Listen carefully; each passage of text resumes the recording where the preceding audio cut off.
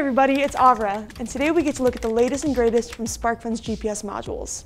We've got the GPS RTK Dead Reckoning Breakout board, as well as the FAT for Raspberry Pi.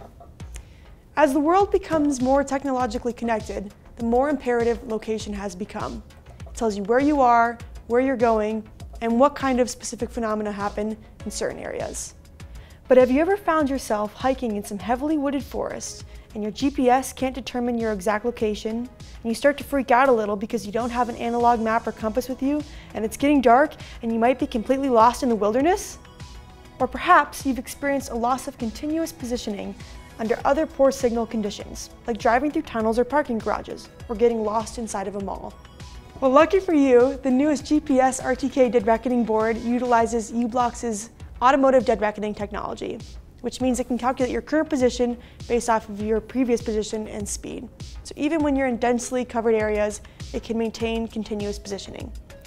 Furthermore, u-blox's ZED-F9R receiver has a wide bandwidth, which allows for it to receive many satellites in parallel and enables ultra-precise real-time kinematic services.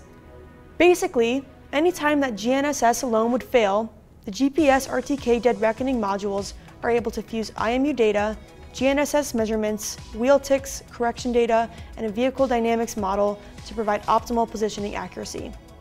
Plus, we've created an incredibly thorough Arduino library for u-blox-based GPS products in which you can configure baud rates, update rates, geofencing, spoofing detection, and much more.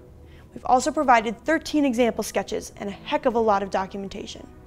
For the Raspberry Pi, there's an extensive u-blox Python package that also integrates with the Quick Python package.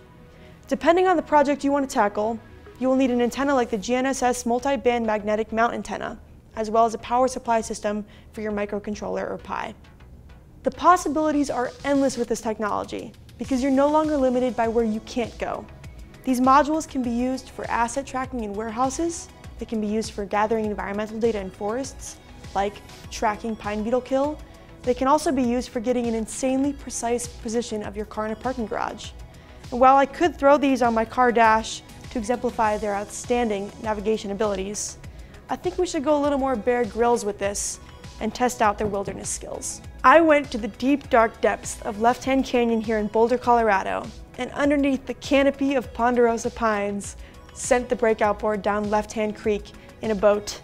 I actually disabled the IMU and effectively the Dead Reckoning so that I wouldn't run into calibration issues. I tracked the location every few seconds so that I could map out the creek using high precision, position, and accuracy.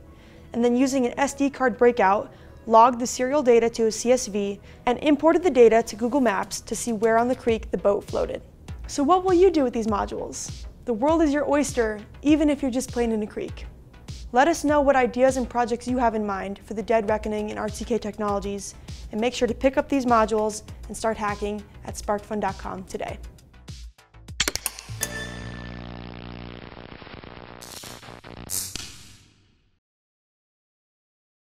Hey there everybody, it's Avra, and today we get to look at the latest and greatest from SparkFun's. They can be used for gathering environmental data in wooded forests. Obviously they're wooded, they're forests. I didn't realize how hard it'd be to be in front of a camera, you know? It becomes more technologically connected. Oh my gosh. Ugh.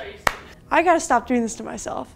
Furthermore, u-blox's ZED-F9R receiver receives stuff.